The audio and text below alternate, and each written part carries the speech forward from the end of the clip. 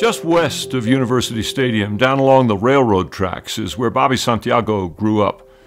Running along those tracks and playing on the streets of the East San Jose and Morelos neighborhoods, he developed the agility and other skills that would later serve him so well on the football field. I was fast, being shifty, and not fast like if I ran 100 against a lot of guys, I didn't always come in first. When he got up to university, they all said, well, Bobby, he's not big enough to play. And he became an All-American.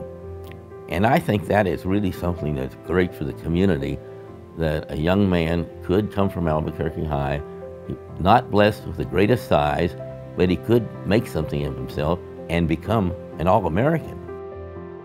And I remember that a lot of the guys were sort of not sure that he would make it because he was so small. But what they didn't know was how tenacious he was. But those guys who didn't think he would make it were wrong. Boy, were they ever. Bobby Santiago won national attention for his feats as a tough, shifty, game-breaking halfback on some very good Lobo teams in the early 1960s.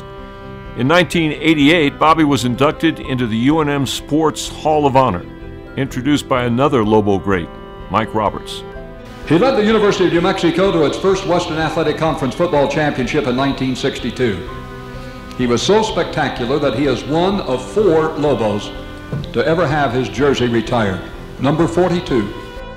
I think it's important to remember the accomplishments of guys like Bobby Santiago decades ago, because decades ago UNM was an even smaller school and we didn't have a lot of resources. We didn't have a lot of national recognition. But we accomplished those kind of things because we had guys with great heart and ability, but great heart, and that's what Bobby had.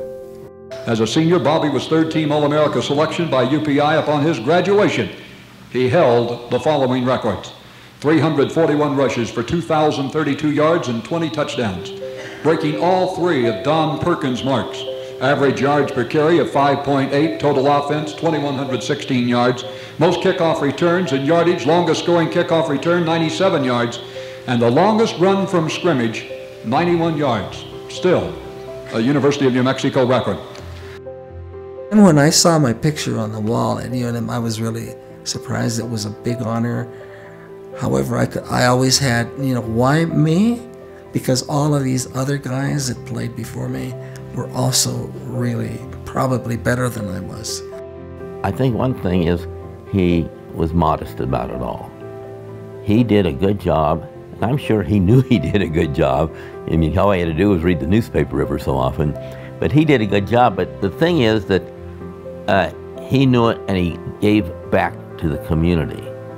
When Bobby graduated, he focused his talents on New Mexico's kids, serving as a teacher, coach, school board member, and community leader, devoting special attention to helping his 2 alma maters, UNM and Albuquerque High.